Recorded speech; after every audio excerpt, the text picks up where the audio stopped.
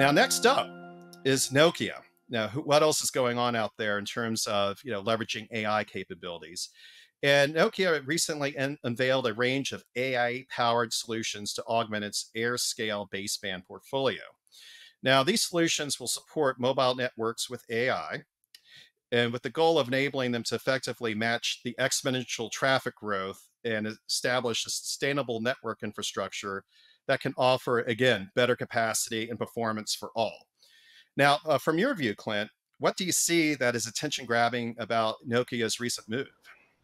Yeah, I mean, I'm looking at this story, Ron. I mean, what I really found intriguing is the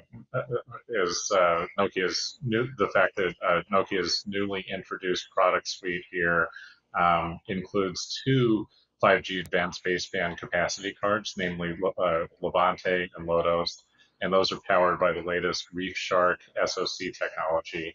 Now, Levante, which is a 4G, 5G capacity card, is designed to enable substantially larger site configurations than what was possible before.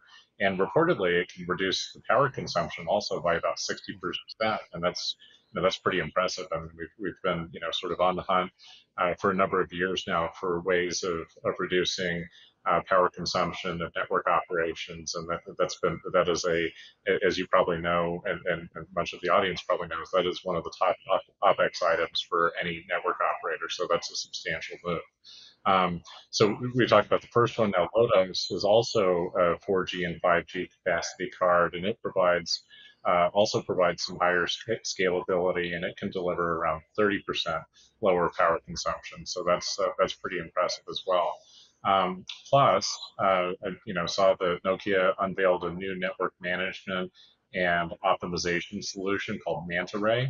And MantaRay is designed to use AI and machine learning capabilities to facilitate cognitive radio access network, or RAN, operations. This MantaRay portfolio solution supports Nokia's future platform for purpose-built RAN, cloud RAN, and core network management. And with those AI and cognitive capabilities, it seems that this solution really sets the stage for advancing 5G standalone, as well as some of the 5G advanced implementation. You had mentioned some of those connection points before, Ron. Now, Nokia also launched a ultra-performance baseband control card, Ponente, if I'm saying that right, which is capable. Sounds good to me. I've just seen it in writing, so sometimes you don't know. But anyway, it's an interesting name in any case, but unique. But that's capable of delivering high-speed site connectivity with throughput rates that are up to 100% higher.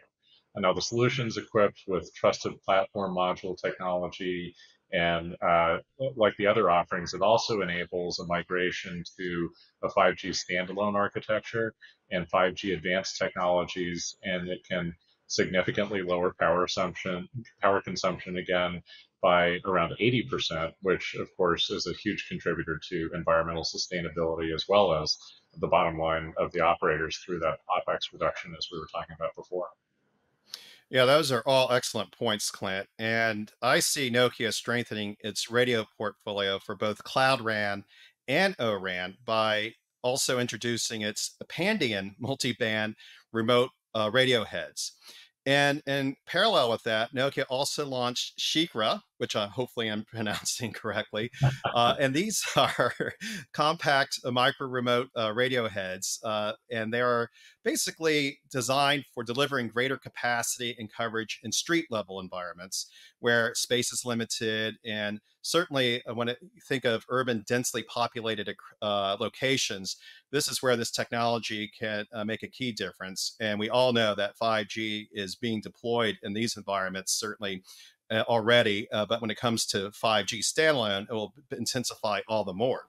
Mm-hmm. So, taken all together, what we reviewed, the Nokia solutions I anticipate are not only O-RAN and Cloud RAN compatible, but I see it assisting with the integration of the latest advancements in 5G that we touched on, certainly when it comes to the transition to 5G standalone, but also in terms of laying the groundwork for 5G advanced, which is around the corner in terms of already the development work that is going on. And so with this announcement, I believe Nokia boosts its R&D credentials across the entire 5G ecosystem, and is taking AI to at least the next level within the 5G realm. And this is certainly a common theme that we're seeing this summer. And so this is a way for Nokia to basically shine a spotlight on its AI credentials.